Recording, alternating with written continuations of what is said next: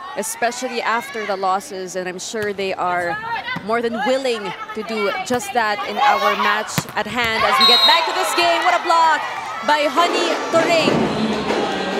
Honey Toring was there at the right time, and that's enough for the UP squad to call a timeout. Because once you get that pass, everything else will flow. And of course, constant communication is going to be key here for the Fighting Maroons. And another great block, this time by Kate Santiago. Wow, Kate Santiago with that block. And, you know, we were talking about this before the game started, how Adamson... It is a 5-0 run for the Adamson Lady Falcons to welcome us here in set number 1. Here comes Encarnacion, and the blocking continues for the Lady Falcons. And now we're seeing UP getting a taste of their own medicine.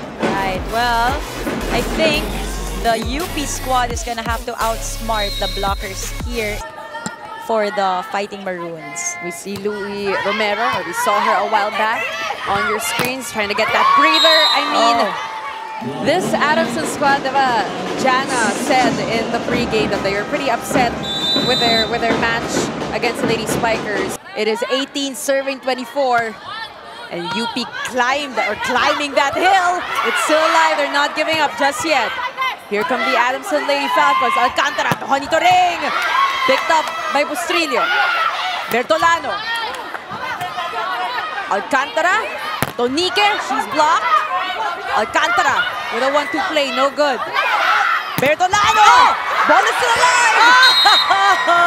And what a way, Mali, to end set number 1 for both our teams. And you know, we gotta credit, of course, Adamson Lady Falcons. They fought hard for this set. They were dominant from the start. Definitely. But what about the UP Fighting Maroons? And they ended the set smiling and laughing.